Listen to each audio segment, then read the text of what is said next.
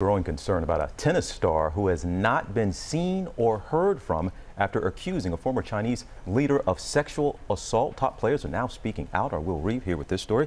This is just bizarre and scary. A lot of concern for this. Bizarre, scary, and alarming, TJ, for sure. Peng Shuai posted on social media the details of an alleged forced affair with and sexual assault by the former vice premier of China.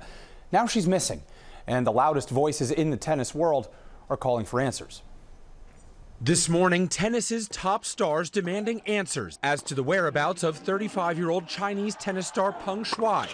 Oh, what a comeback at this point for Peng. Who recently alleged that she was sexually assaulted by a top Chinese politician 3 years ago. Honestly, it's shocking. It's someone that I've seen on the tour in the previous years quite a few times. The former #1 ranked doubles player in the world has not been heard from or seen since posting this message on Chinese social media app Weibo on November 2nd, saying she was forced into a sexual relationship with former Chinese Vice Premier Zhang Gaoli. The former leader of the Republic of China retired in 2018 and has not responded to the allegations.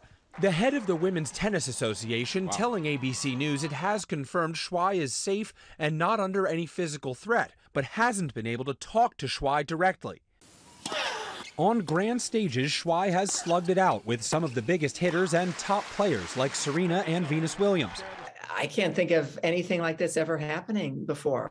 Everything about this story just screams out trouble. It screams out something's wrong. Naomi Osaka joining the chorus of worried athletes now putting pressure on the Chinese government, tweeting, "Censorship is never okay at any cost. I hope Peng Shuai and her family are safe and okay.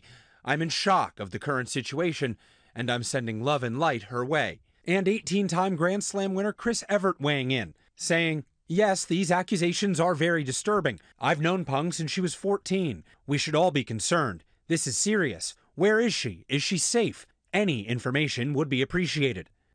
Shuai's post on November 2nd was removed from Weibo within an hour, and searches for details about her allegations come up empty on state-controlled Chinese internet. In that post making the allegations, Shuai wrote in part, "I know I can't say it all clearly, and there's no use in saying it, but I still want to say it." So powerful that she did that. Absolutely, and she's got the backing of some of the biggest names in the sport. That should hopefully help. Please stay on top of this for us. Sure thing. Well, hey there, GMA fans. Robin Roberts here. Thanks for checking out our YouTube channel. Lots of great stuff here. So go on, click the subscribe button right over here to get more of awesome videos and content from GMA every day, anytime. We thank you for watching, and we'll see you in the morning on GMA.